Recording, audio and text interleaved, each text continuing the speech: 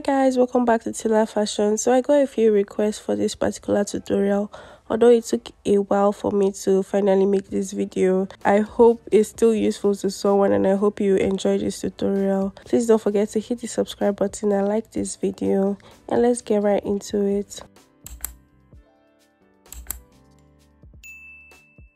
So I'll be using my pattern paper to draft out the pattern before transferring to fabric. And just in case you see that I'm not placing my measuring tape properly, it's mostly because the tip of it got cut off, so I'll just be eyeballing to get correct measurement.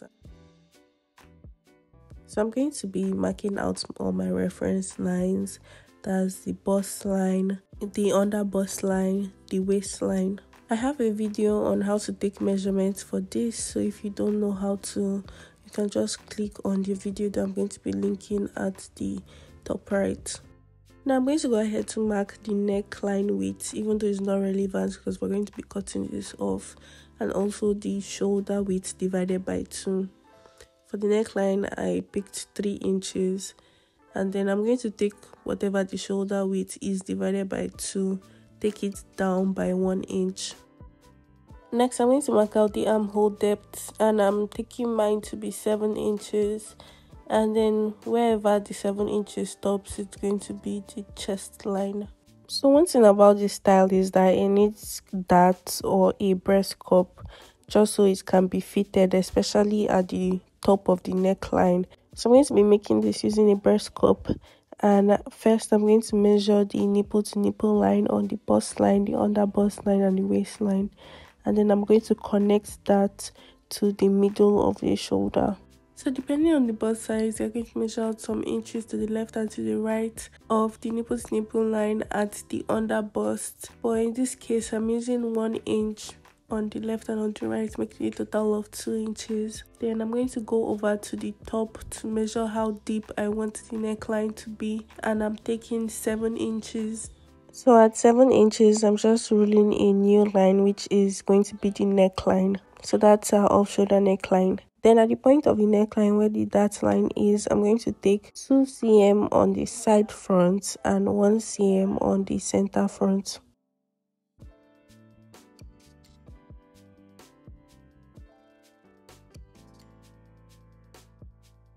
So I measured the chest span so I would get an accurate measurement of what the width of the neckline will be, or how wide the neckline will be. And the chest span is just the measurement from each shoulder on the chest line. So for me, it is 12 inches, but 12 inches divided by 2 because it's cut on fold, that's 6. So as I mark out the 6 inches, I'm making sure that I don't include that space at the dart line there. So like the center front piece is 4 inches, then I'm going to take 2 inches from the side front piece to make 6 inches. That's excluding the dart space there. So before connecting the chest span to the rest of the measurements, I'll just go ahead to take my round measurements, and I'm starting with the bust circumference. Let's take bust circumference and divide it by 4 and mark out whatever I get. Then I'm going to go over to the under bust, divide by 4, and before marking out what I get, I'm going to add back the 2 inches that we took at the nipple to nipple line. Then I'm going to do the same thing for the waist, to divide it by 4 and then add back the 2 inches before marking down what I get. After making all the points, I'm just going to go ahead to connect and then extend the line to the chest line, and also connect the chest line to the neckline at the point of the chest span. So I'm going to go ahead to add my side seam allowance, which is 1.5 inches, and I'm going to add the rest later on when I'm done cutting. Most times when you make curves like this, they end up not being equal. So I'm just here measuring out both of them, seeing which one is shorter than which, so I could add back to the measurements. And here the center front piece is shorter by about half a cm, so I'm just adding that back.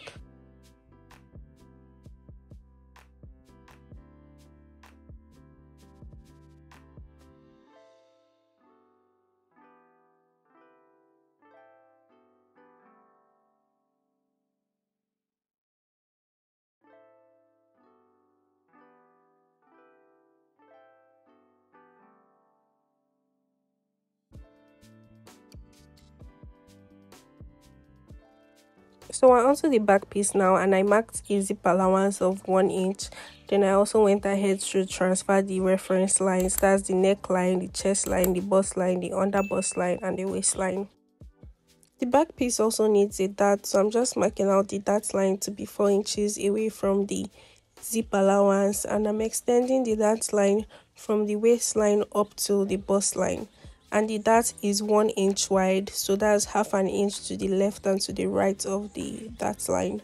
After that, I'll go ahead to take the chest span measurements that we took for the front piece, which was 6 inches, and I'm taking this measurement away from the zip allowance, so I'm not including the zip allowance in this measurement. Then I'll mark the bust circumference divided by 4 on the chest line and the bust line. Then the under bust circumference divided by 4, but I'm adding back 0.75 inch because of the dart. And then the waist circumference divided by 4, and I'm adding back 1 inch because of the dart. And please note that you won't include your zip allowance in all of these measurements.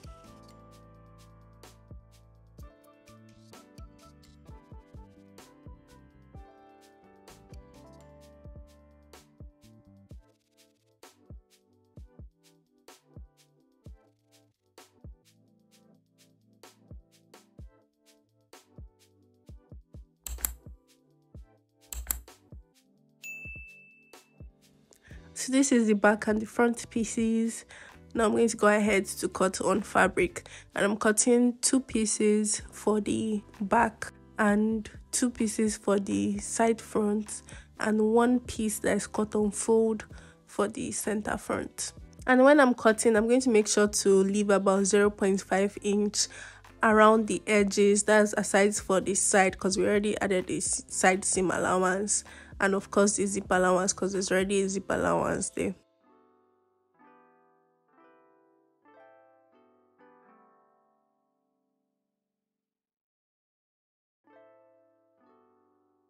So after cutting the main fabric pieces, I'm going to go ahead to cut the lining. I'm cutting the lining to be the same with the main fabric pieces, and I'm using the same material for the lining.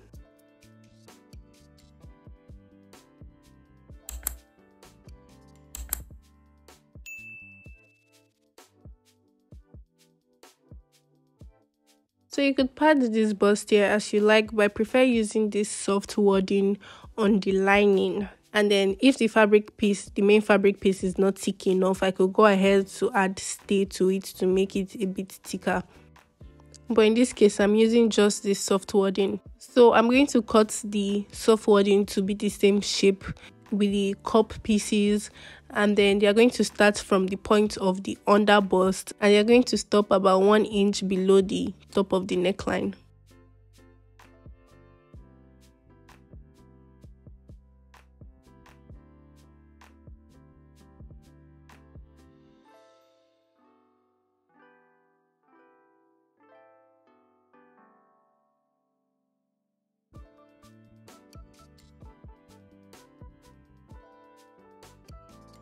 So this is how the lining pieces for the front is looking like, and I went ahead to iron it to glue it to the lining pieces, and you could see the main fabric pieces on the top there. So I'm going to sew them together just as they are placed.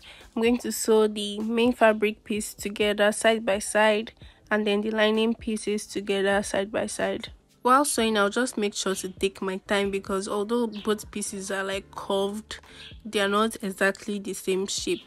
So I'll just take my time while sewing so I don't make any mistakes. So after joining the main fabric pieces together, I'm just going to go ahead to notch the edges so as to relax the seam. It's very important because it has curved edges. So notching will help the seam to be relaxed and make the work look neater. And then I'm going to set aside the main fabric piece and do the same thing for the lining piece.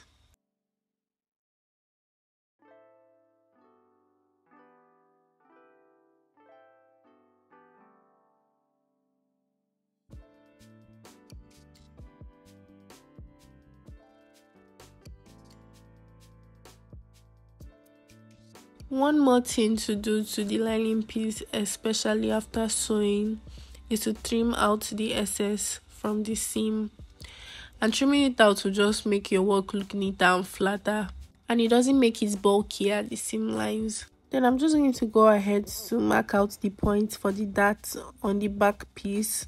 I already have this in my head, that's why I'm just marking it out. But if you don't have it in your head, you can just go and pick up your pattern paper and transfer the measurements for the darts onto the fabric. So I'm sewing the darts separately for the two main fabric pieces and the two lining pieces.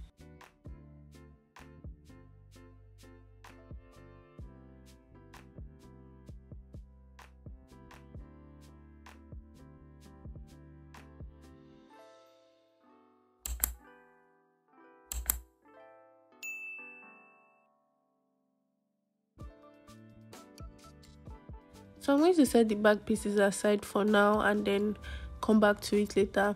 But for the front piece, I'm going to join the lining and the fabric pieces together by the neckline. And how I'm going to do is to turn them right side facing each other and then sew the neckline in and top stitch. And here I'm just notching the center before I start so my sewing can be accurate.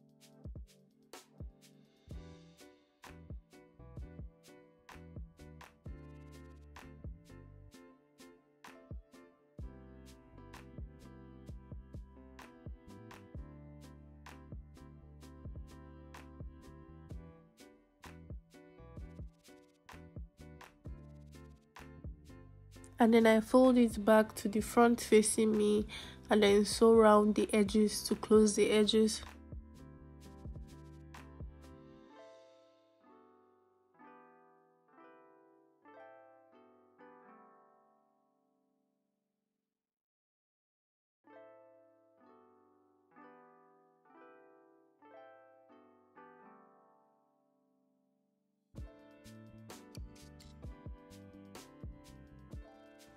So this is how it's looking now. Although it still needs some ironing, I'm just going to set this aside so we could do the same thing for the back piece.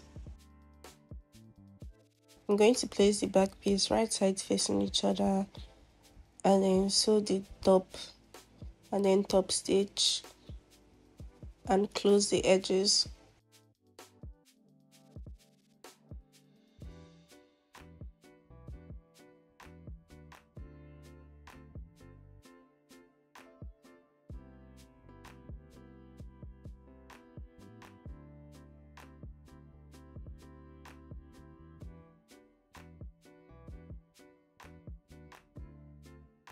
I'm going to go over to sew in the zip allowance with a loose stitch because I'll be opening up the stitch later on so that I could join the sides of the front and the back piece.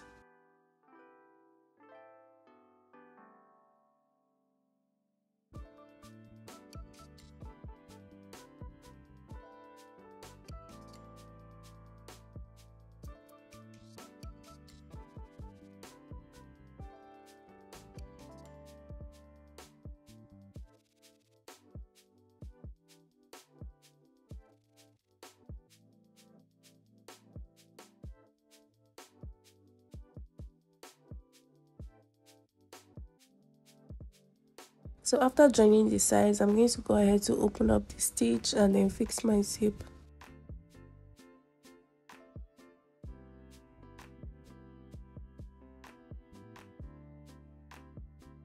So to cut the sleeve, we need two measurements. That is the depth of the neckline and the armhole. So the depth of the neckline that we picked earlier while cutting was 7 inches and then the armhole is 4 inches. So since this is a puff sleeve, I won't be using exactly 7 inches. I folded my material into two and I ended up picking 14 inches for how wide the sleeve will be. And then I'll go ahead to transfer my armhole measurements from my pattern, and I'm making sure to leave 1 inch seam allowance at the top because we're going to be folding in that part for the elastic. And then I'm also going to measure out my length, and then I'm also leaving 1 inch seam allowance at the bottom because there's also going to be an elastic band there. After I cut out the two sleeve pieces, I'll just go ahead to sew in the top and the bottom with the 1-inch seam allowance that we took, so it will be enough space for the 1/2-inch elastic band I'm going to be using.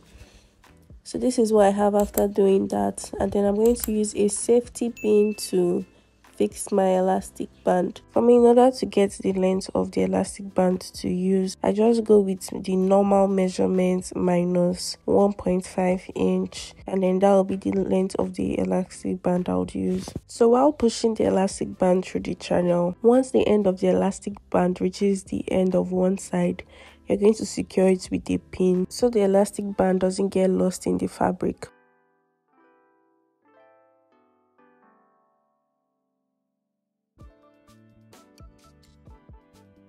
So I went ahead to do the same for the remaining elastic bands, and now I'm going to remove the pins while holding the elastic band in the channel and sew the elastic band to the channel. And then after sewing, the sleeve is secure, so I could attach it to the rest of the top. So before attaching the sleeve, I'm going to go ahead to sew in the seam allowance at the side, and then after that I could attach the armhole of the sleeve to the armhole of the dress.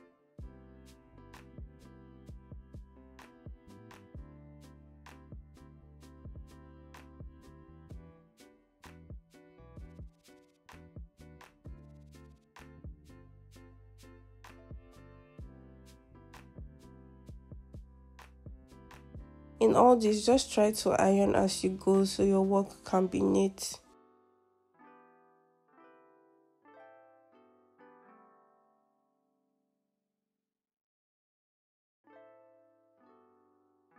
So you could see that the edges are still raw. I didn't fold the bottom edges in because instead of making this a crop top, I was thinking I would make it into a gown. So maybe I'll attach it to something else later on.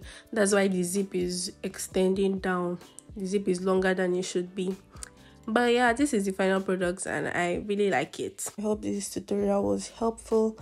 If it was, please don't forget to hit the subscribe button, like this video, leave a comment down below. If you have any questions, you could drop them in the comment section and I'm going to do well to reply them.